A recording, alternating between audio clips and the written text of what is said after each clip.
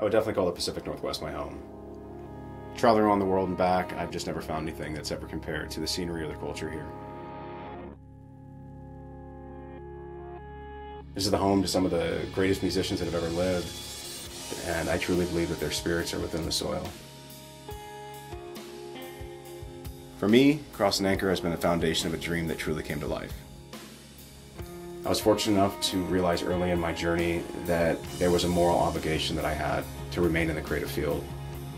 I believe that every human has a story to tell, and being invited to be a part of that, either on the sound or the film side, I believe is a priceless gift. I try to celebrate this fact daily, and doing such has taught me to find joy and uniqueness in every single moment. May we all create for the sake of each other.